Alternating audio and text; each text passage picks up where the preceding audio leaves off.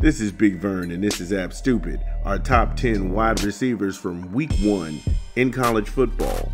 Dejon Stanley, 3 grabs, 150 yards, and 2 touchdowns from Utah.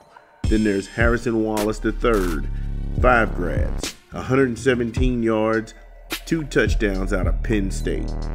Dante Thornton Jr., 3 grabs, 105 yards, 2 touchdowns from Tennessee.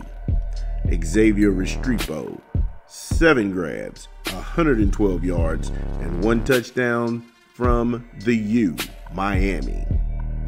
Trey Harris, 8 grabs, 179 yards, 2 touchdowns from Ole Miss.